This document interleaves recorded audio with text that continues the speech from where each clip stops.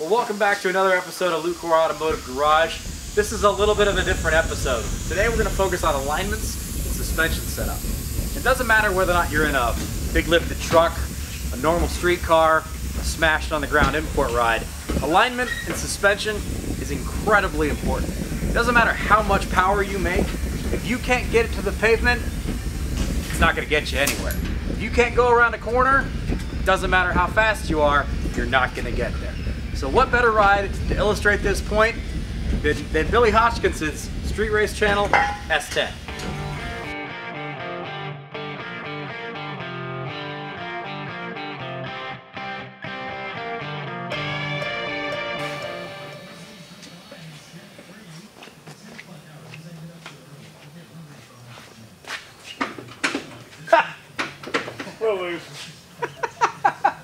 It was not race ready.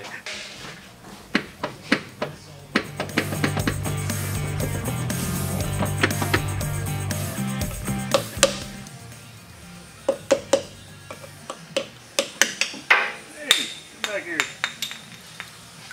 Got it. Got it.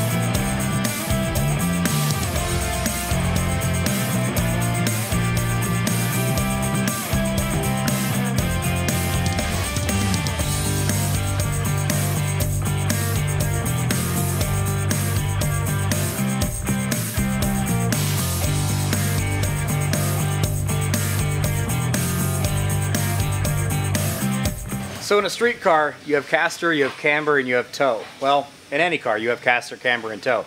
Those are your three main geometry changes. To explain what that is, we're going to talk with Rich. He's the wizard of the alignments.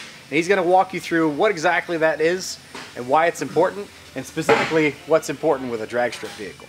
Caster and camber are important parts of any alignment. Street cars, you're going to use a lot more aggressive negative camber for running into corners. On a straight line drag car like this, you're going to stand your tires up. Pretty much you want zero camber. You don't want positive or negative camber. And you want as much caster as you can possibly get. I doubled the caster on this car, and I'm pretty sure Billy's going to notice a really good improvement in his road stability running down the road. Your caster is your relationship of your lower ball joint, your upper ball joint. If you have positive caster, you've got your upper ball joint is farther back than your lower ball joint. If you have negative caster, it's kind of like a caster wheel on a grocery cart flopping around, and there's no stability. So when you roll your positions of your upper and lower ball joints back, it gives you more stability running down the road. So camber is the stance of your wheel, the amount they're tilted in or tilted out. So positive camber, your wheels are tilted out. Negative camber, your wheels are tilted in.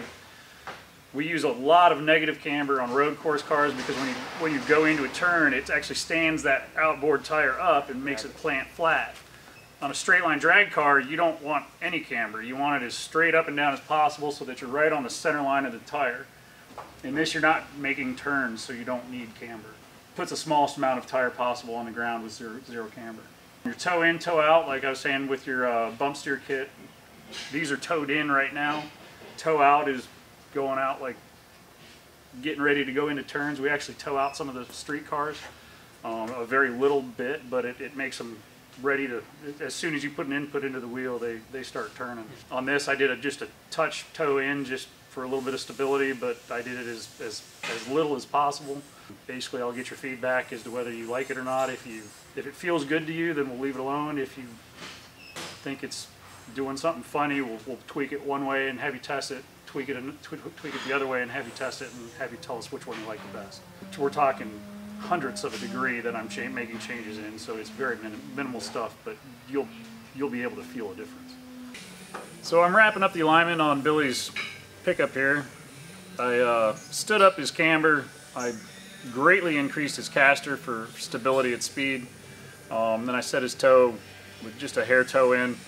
We're going to be updating his rod ends the next time he's in. This time around I was able to kind of look the truck over, get a couple ideas for a couple things. We'll add bump steer kit to it, which should help, and his tie rod ends have a little bit of play in them, nothing that's unsafe, but they definitely show some wear, so we're gonna replace his rod ends as well.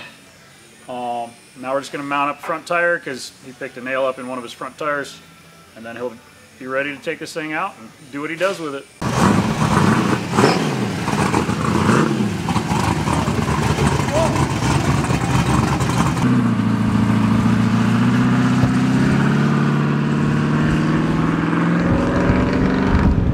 There you go. It's straightened up. I think you'll have noticeable improvements in how it handles on the track. I can already notice it returns to center a lot better, and it seems to steer a little bit easier too. So good. Yeah, make some runs with it. Tell me what you think. Make some mental notes of what you feel, and if you want changes made, we can make adjustments and fine tune it. But I think without my 220 in the passenger seat, it ought to drive really well. no, it should be good. We'll come back and we'll get that bump steer kit put on here soon. Yeah, we'll do the bump steer, new inner tie rod ends, pretty much set it up the same as what it is, unless you have things you want done differently. But I think you're gonna like it. I appreciate it. Cool, man. I really do. You bet. It's been great. Be safe out there. Have fun. So there you go. Hopefully you've enjoyed this. We'll see you next time.